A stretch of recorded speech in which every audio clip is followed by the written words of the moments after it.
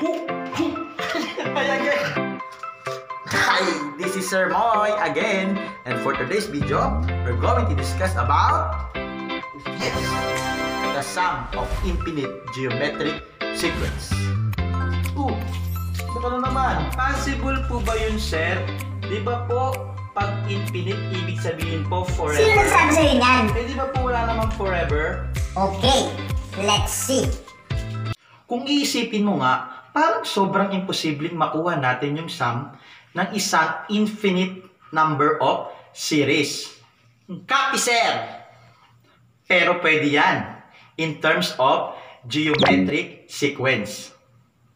Given by the formula, yan, S is equal to A sub 1 divided by 1 minus R.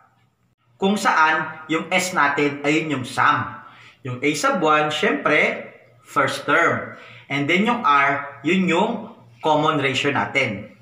Pero, in this case, yung common ratio natin o yung R natin may restriction. Where R is less than 1 but greater than negative 1. Sir, ano na naman yung mga greater than, less than na yan? Ayun na naman yung nagpapahirap dyan eh. Kaya ayoko ng mati. Ano nga ba yun?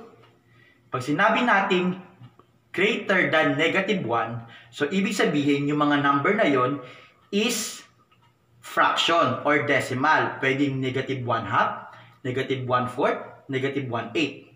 Pag sinabi naman natin less than 1, ibig sabihin mas mababa sa 1. It's either fraction ulit or decimal. Like 1/2 o 1/4, 1/8, and so on. Okay, para mas maintindihan mo, let's have an example. Find the sum of infinite geometric sequence 8, 4, 2, 1, 1/2, 1/4, and so on and so forth.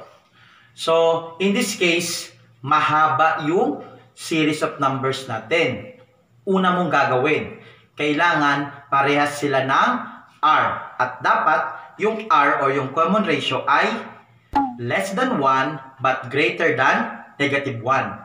Sa pagkuha ng common ratio o nung R, i-divide lang ulit natin yung second term sa first term, third term sa second term, fourth term sa third term, and so on and so forth. Okay, gamitin na natin yung formula na to. Yan. Tapos, kunin muna natin yung mga given para may ma-plug in tayo sa formula na yan. Okay, yung S, ayan yung hinahanap natin. Kaya question mark yan. A1 is yung first term. Ano yung first term natin sa given? Yes, very good. 8. And last, we have R. Yung kinompute natin kanina, which is yung 1/2. Very good. Okay. So, magkakaroon tayo ng S is equal to 8, which is yung A sub 1, divided by 1 minus 1/2, which is yung R. Okay. Pag nakakakita tayo ng ganyang equation, yung denominator niya may fraction, kunin lang natin yung denominator ng 1/2. Anong denominator ng 1/2? Which is 2. So, multiply natin yung numerator at saka denominator sa 2. For example, 1/3, i-multiply mo siya sa 3. Pag 1/4, i-multiply mo siya sa 4. So, 8 times 2 is equal to 16. So, 1 minus 1/2 is equal to 2 minus 1. Minultiply lang natin yung 2 sa 1, tapos yung 2 sa 1/2. So, the answer will be 16 over 1 or simply 16. Okay, example number 2. What is the sum of the infinite geometric sequence 3, 2, 4/3, 8 over 9, 16 over 27, and so on and so forth. Okay, next. Gawin ulit natin ay hanapin yung R. So, hanapin na natin. So, 2 divided by 3 is 2/3. Next, 4/3 divided by 2 is also 2/3. 8 over 9 divided by 4/3 is also 2/3. So, na-confirm natin na yung R natin ay common. So, this sequence is geometric sequence. So, now, magkakaroon tayo na given na A sub 1, which is yung 3, and then yung R natin is 2/3. simply substitute all the given to the formula na to.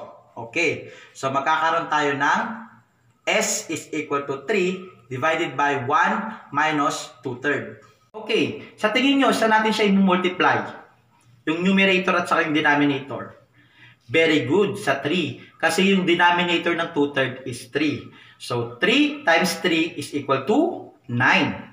3 times 1 minus 2/3 is equal to 3 minus 2. So, magkakaroon tayo ng 9/1 or simply 9. Kung may natutunan ka sa video na to, don't forget to subscribe and hit the notification bell para lagi kang updated sa mga video ni Sir. See you again soon. Bye-bye. Bye-bye.